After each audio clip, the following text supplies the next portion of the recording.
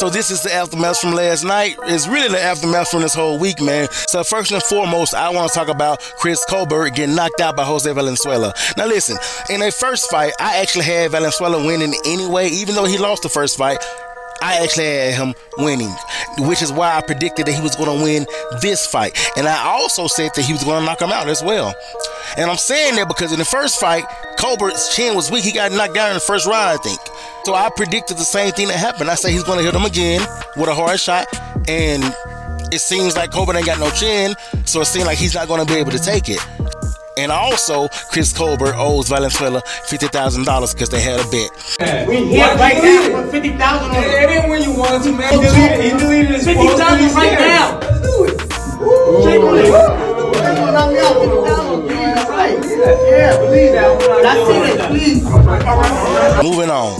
Claressa Shields and Alycia Baumgardner. If you haven't been keeping up what's going on with these girls, I did a video about them. They talking about fighting now. Alycia Baumgardner called her out. She want to fight her. I see no confidence. I don't even feel that. Say it again. Claressa Shields, she went live with a live audio on Twitter, and this is what she said. Why am I going to fight you up on your terms? If Alycia Baumgardner wants to fight me and it's nothing to gain weight, and she just top dog, she's so strong, she's so skilled, well, bring your little ass to 160.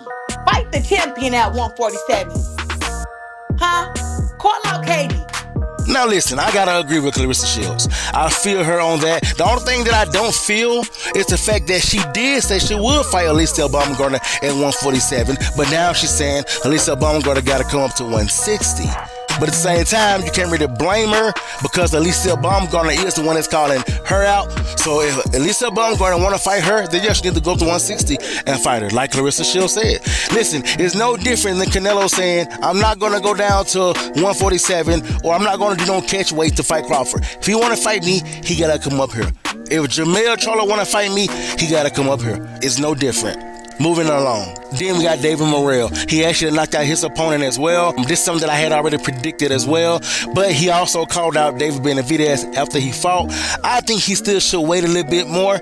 Don't try to call out David Benavidez now because David Benavidez really not going to go back and fight him until he get his job done on what he's trying to do with Canelo. So I think that David Morrell going to have to wait. Going to have to wait it out. Going to have to wait in line like everybody else.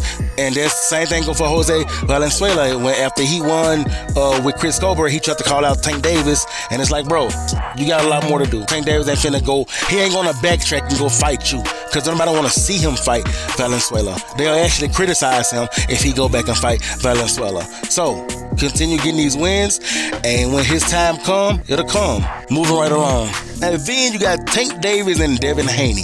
Now it's been reported that Tank Davis turned down $20 million. Really? But who was it $20 million from? Oh yeah, that's right. Bill Haney and Eddie Hearn. Get the f out of here, man. That's why he turned it down. Had nothing to do with him trying to duck Devin Haney. You guys have to understand something. He's with PBC. You can't get mad at him for saying, no, I'm going to stay with my company. Because guess what? Eddie Hearn not offering him $20 million to go fight on PBC. You best believe that. It's not going to go like this. Hey, Tank, guess what? We got $20 million for you. You can still fight on PBC, but I got to offer you $20 million. It don't work like that. He's going to tell him, you're going to have to come over here to the zone. That fight going to have to be over here on the zone. Tank Davis saying no. I'm with PBC and Amazon Prime. My first fight back gonna be with Amazon Prime. What kind of crap would that be if his first fight back would be on the zone? Come on now, use your heads. It ain't got nothing to do with him ducking Devin Haney.